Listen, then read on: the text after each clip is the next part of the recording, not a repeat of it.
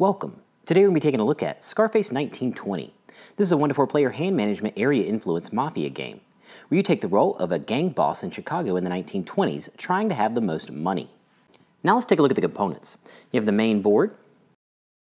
On the main board you have districts. Across the bottom you have jobs, dealers, associates, and the underworld with a key. At the top of the board you have authorities and a key, time track, news, prison, raids, the crime rate track. Job cards. These have a type and then an effect and requirement. Dealer cards. These have thug limits, storage, requirement, and supply. Associate cards. These have muscle, influence, the type, and skill and matching skill. News cards. These have an ongoing effect. Raid cards. These have overall effects and effects based on your level, and the crime reduction. Solo mode cards. Solo tokens. Neighborhood tiles. These have defense, storage, recruitment, and profit. Family ring for hiring associates. Time marker. Elliot Ness figure. Police figures. Business markers. Guns. Alcohol. Money. Gang screens. Gang boards. This has your boss track and stat upgrades. Boss figure. Thug figures. Truck figures. Car figures. Control markers. Crime rate marker. Gang upgrade cube. Gang members. These have muscle, influence, type, and the effect. Thug boards. You have slums, safe houses, and headquarters. Player aids. And finally, your rulebook. Now let's take a look at the setup. We're going to be setting this up for a 3-player game, which takes 25 steps. Step 1, place the main board in the center of the play area. Step 2, create supply pools. Place the money, business markers, alcohol, guns, and family ring beside the main board. Step 3, shuffle and place the raid deck face down on their corresponding space on the top right of the board. Step 4, shuffle and place the job cards face down on the bottom left. Step 5, shuffle and place dealers. Set aside the gun and alcohol dealers, 1 through 8. Shuffle the rest and place them face down on their space next to the jobs. Step 6, shuffle and place 1 to 3-star associates. You'll shuffle the 1 to 3-star associates and place them face down at the bottom of the board. You'll draw the top 3 for the spaces to the right and then reveal the top 2 cards and place them face up on top of the deck. Step 7, shuffle and place 4 to 5-star associates. Shuffle and place face down at the bottom of the board. Draw 1 and place it next to the deck. Then reveal 1 and place it face up on the top of the deck. Step 8, place Elliot Ness figure at the start space on the crime track. Step 9, place police in the far south, far north, and central districts. Step 10, place neighborhood tiles. For a 3-player game, you will place 3 in the central and 1 in each other district. Step 11, randomly place a speakeasy, brothel, or casino marker on each tile. Step 12, place a time marker based on the number of players. Step 13, place voted dry news card in active news. Step 14, create the news deck. Place prohibition ends face down on the bottom in the news area, then shuffle and draw 2 to place on top of that card face down. Step 15, choose a first player. The last to watch a gangster movie is the first player. Step 16, choose a color and get player components. Get a boss figure, gang board, gang member cards, thug board, thug figures, car figures, truck figures, gang upgrade cubes, control marker, crime rate marker, and a gang screen. Step 17, place your gang board in the center of your player area with the upgrade cubes and boss figure on your boss track. Step 18, place thugs. Place the thug board above your player board with 6 in the slums, 2 in the safe houses, and 4 in the headquarters. Step 19, place your screen and get 10 in money behind your screen. Step 20, place the markers, cars, and trucks next to your player board.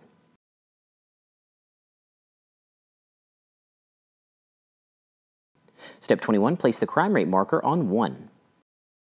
Step 22, create and draw gang members. Set aside your right hand cards, shuffle the rest, and place face down, and then draw the top 3 to form your hand.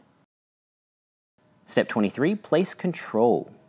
In reverse turn order, place a truck or car in a region with no police, and place a control marker on a neighborhood tile. You can only place 1 control marker per tile. Step 24, draw 3 job cards as unfulfilled jobs. Step 25, get an alcohol and gun dealer card to place in your player area face up. Then get 2 between guns and alcohol and place 1 in each deal.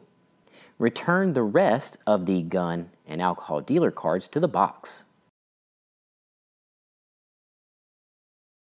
Now let's take a look at the gameplay. A game consists of a number of player turns until the Prohibition End news card is revealed. A player's turn. In order, players will take turns based on the cards in your hand, action, or reorganization. And if you start your turn with the family ring, you will get a number of money based on the number of players. For the action turn, if you have cards in your hand or deck, you will carry out 4 steps. Step 1, lay out your plan.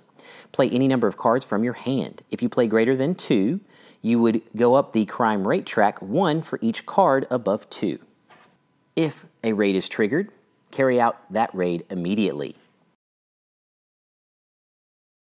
Keep in mind that you're playing these for muscle and influence.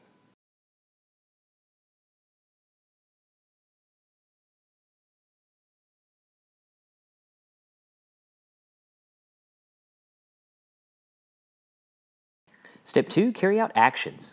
In any order, you will carry out skills from cards, jobs to fulfill or activate, and 1 order.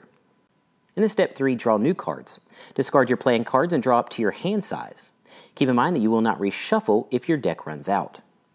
And then step 4, the next player's turn. Now let's take a look at the orders. Starting with the Underworld. You would send a thug from your headquarters to the Underworld, and then you would increase your crime rate by a number that you have in the Underworld now. Then you would choose an Underworld order. The 5 types of orders for the Underworld are Recruit. Move thugs a number of spaces equal to your influence on the thug board. The second possible Underworld order is to get a job. You would draw jobs equal to your influence and keep 1 to place. The third, get a dealer. Draw dealers equal to your influence, keep 1, and then place as a new deal or tuck it under an existing deal for an expanded deal. The fourth, sell in a neighborhood. Make a number of sales less than or equal to your influence. Choose a neighborhood. Spend resources to gain the money. These resources can be taken from neighborhoods, deals, or jobs. And you would pay 2 per cop in the neighborhood. The fifth, hire an associate. You would take an associate less than or equal to your influence, and you would add it to your discard, or pay alcohol to add it to your hand. 1 for 1 to 3 star, or 2 for 4 to 5 star. Then you would refill the market and take the family ring. Authorities orders. You would send a thug from your HQ to the authorities. Then you would choose an authority order. There are 5 types of authority orders. The first, remove control markers.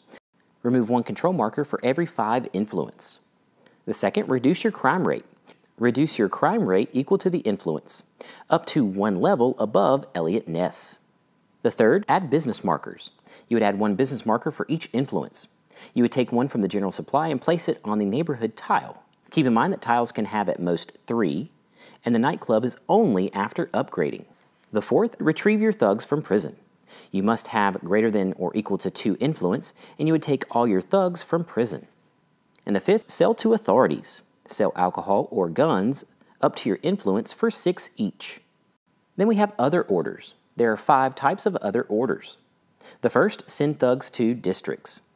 Take up to the muscle level of thugs from your headquarters and place it in any district with your presence. Keep in mind that you pay 2 per police per thug that is placed in a district. Also, influence is any of your car tokens or thugs. The second, move cars, trucks, or thugs. Move a number of cars, trucks, or thugs up to your muscle number. Cars and trucks to any district, and the thugs to adjacent unless they are accompanied by a car or truck.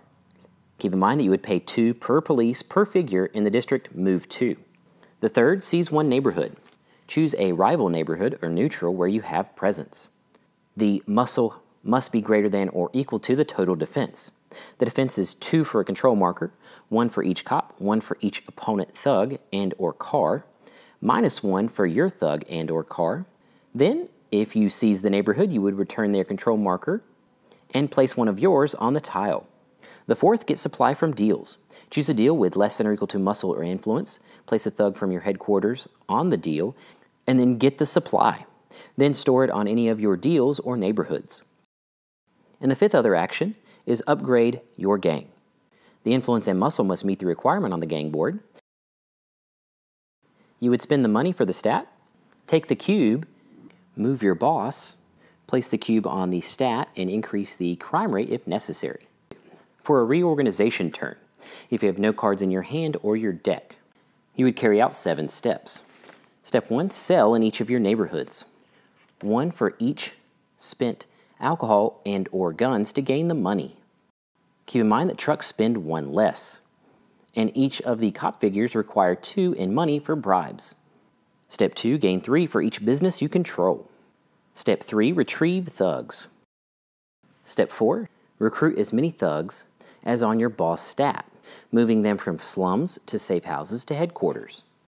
Step 5, shuffle your deck and draw up to your hand limit. Step 6, advance the time marker 1 space to the right. Step 7, the next player's turn. During the extra time phase, you would carry out 5 steps. Step 1, carry out a raid. You would put all the thugs from the underworld in prison, reveal the top raid card, resolve the overall effect, apply the appropriate effect to each player based on their crime rate, and then reduce their crime rate by the level indicated at the bottom. Then you would discard the raid card. This also occurs if a player's marker reaches the top level on the crime rate track. Step 2, increase Elliot Ness level by 1. If on the same space as a player, you must move them 1 space above. Step 3, refresh the associate market. Discard the last cards in each 1 to 3 and 4 to 5 to the bottom of their deck, and then slide down and reveal the top card of each deck. Step 4, reveal the next news card, and it is active. If it is Prohibition ends, then the game would end. Then step 5, return the time marker to the start time space. Then players' turns will continue until the Prohibition ends news is revealed. We would then go to the final scoring. Final scoring takes 4 steps. Step 1, total the number of money behind your screen. Step 2, get 3 for each business marker you control. Step 3, you get 2 for each associate. And step 4, any in-game money effects. Then the player with the most money is the King of Chicago and wins Scarface 1920.